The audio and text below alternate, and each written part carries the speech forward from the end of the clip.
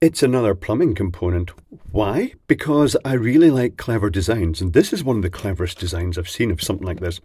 So when you think of a toilet cistern fill valve, you tend to think of the older ones with the ball cock and the valve that, basically speaking, as it pivots up, it pushes a little rubber disc against a water inlet, and that is it. Makes a lot of hissing noises, and as it fills up, it just gets slower and ends up with that just continuous dribbling and dripping at the end. This doesn't do that. It also has so many other features. So let me show you those features right now. So you choose what size of pipe connector you want, and these actually have a little filter. The filter itself is quite clever. It's used to reduce the flow rate of watering. I'll just try and hike this out. It's used to reduce the flow rate of watering, and you can see it's been injection molded, but one side is smooth and not perforated, but the other one is perforated. I'll zoom down a little bit so you can actually see this. It means that it's only been, when they've molded it, it's just been perforated in these two faces. But to travel through, the water can only get easily by going through that perforation and into this void to continue. It can't go straight up. Very clever. So that goes in the bottom here. So you choose your pipe size, and I'll zoom back out a bit. You choose your pipe size, the smaller size or the more standard half-inch size, and then you decide, do I want it to be coming in the side of the toilet cistern or from the bottom?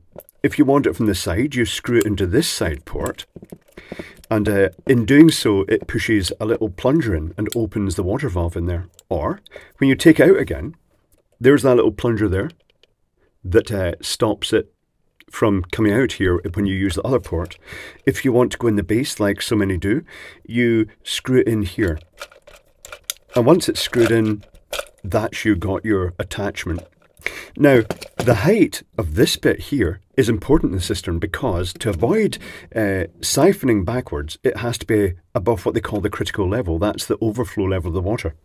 So to adjust the height in the toilet cistern, you just turn this to unlock it, and it's telescopic.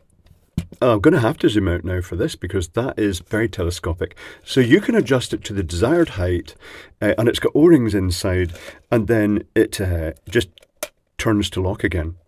Another version of this, the brass inlet version, has a little locking pin as well for that you have to pull the locking pin out, move up to the height, and then push that back in again. Up at the top, we have the actual fill mechanism in the float. It's interesting to note that you can just freely rotate this around the top of the body without actually affecting its operation. And even if it goes against the side of the toilet cistern, it doesn't foul it, because if this was pressing hard against the side of the cistern, then that can still, the float can still go up and down inside it. There's other more impressive features here. There's a little valve in the bottom here, just a loose plastic valve with an air pocket in it. And as the water fills up, it pushes that valve closed. And that means that the water can only overflow and operate it once it reaches a certain height. And once it reaches the height of this float cup, this goes up very quickly. And I'll show you that. In fact, I'll show you that right now. I'll warn in advance, this is going to be video inside an active toilet cistern. If you don't like surging water, it's not very loud though, but if you don't like surging water, you may not want to see this next bit, but you can skip over it. Let's take a look at that now. If you have a phobia about rushing water, now is the time to turn away.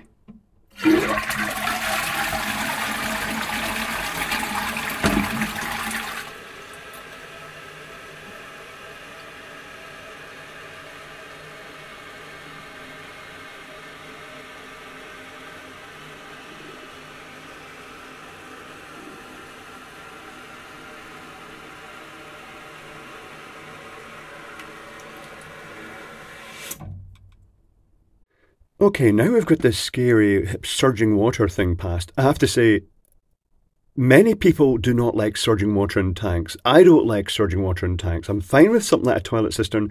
See big industrial spaces with the huge black tanks and dark rooms surging with water. I do not like that at all. So once you've got this in, you can actually adjust the height that it's going to actually fill up to by simply rotating this. If I rotate it this way, it winds it down. So the water will fill up to a lower level. And if you rotate it the other way, it winds it up, and you just set the desired water level that you want. Other things worthy of note about this little valve is that when you actually flush the toilet, this doesn't just go down straight away.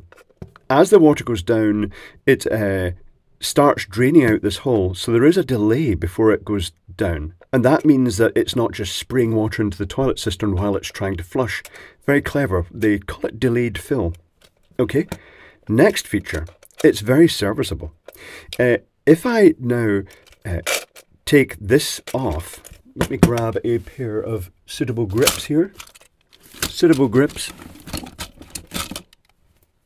If you wonder about the sticky plaster, by the way, what is it? I mean, it's absolute Murphy's Law. What are the chances of this, that in the same week that I released a video saying, this is for technical people, do you keep your nails short or long? I knew that everybody would keep them short because that's the safest thing. Well, I was holding a piece of metal down while I was using a milling disc, and the milling disc snagged the metal. I should have had it clamped down better, and came up with such percussive force that if my nails had been longer, they would have been off. It would have been bad. As it was, it took a bit of the nail off here, and this one, yeah, not great, but that's what happens. My fault entirely, I didn't clamp it down properly.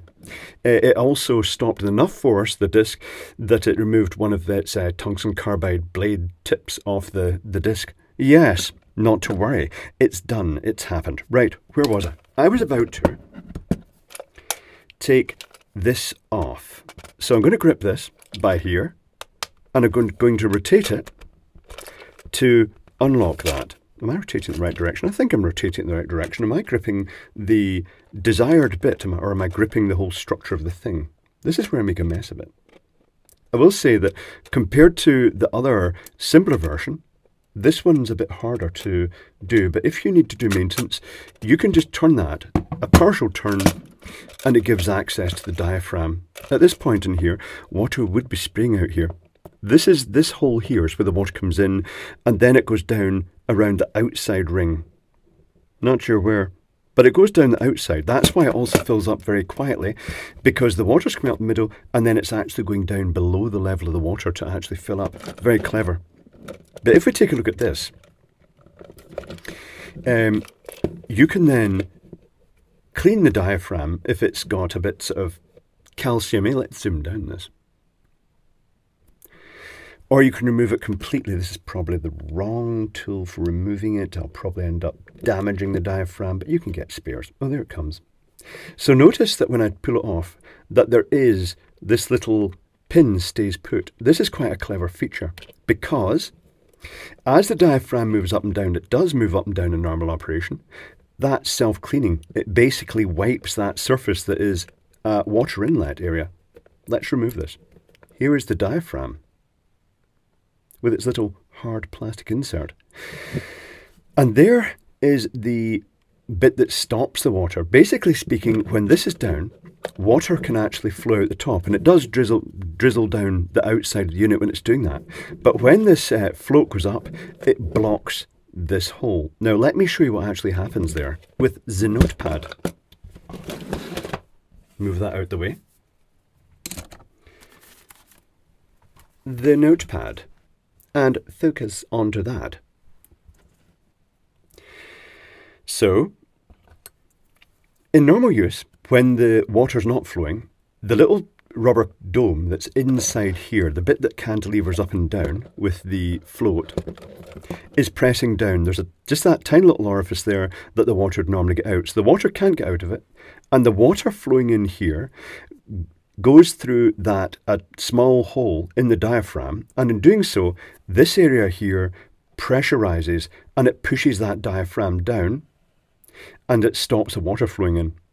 When you flush the toilet and the little float goes down and that opens up, now water can spray out here, and it gets capped. There is a cap over here, so it just basically drizzles down the outside. It's not a huge quantity of water, but now because the pressure here is lower, this can now push the diaphragm up and the water flows around the outside and down to actually fill the tank.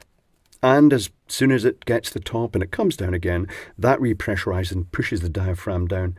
Very clever. Also clever that it's got that sort of self-cleaning system in it.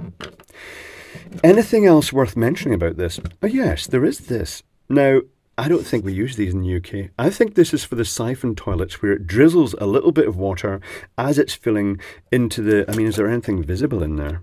I think there's probably a little port in there that would go down. Not sure. But this is kind of blocked. I guess get the feeling that during manufacture, maybe they have versions for the siphon toilets where some of the water is diverted down into the bowl while the thing fills. And they probably just use a drill to drill into that. I'm not sure what would happen. I'm not going to drill into it because we don't need that facility here. But I get the feeling that if you did drill a small hole in there, it would go into the cavity inside that would let water actually trickle out there to actually bring the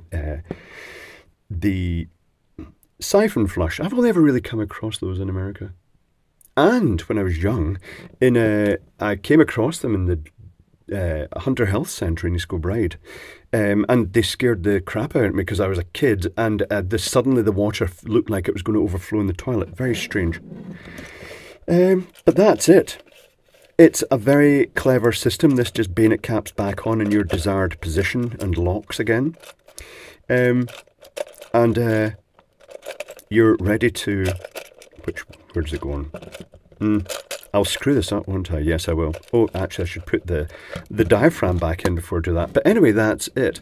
It's a very clever design, especially the telescopic arrangement that lets you put it up to different heights and then lock it. All very clever. Oh, and there's another little O-ring has come out here. Yes, I'll have to find out where that went. But there we have it. The Skylo universal valve for side or bottom entry. It's very quiet, and as you've seen from filling up, it is quiet and it stops very decisively at the end. It's a very, very clever design.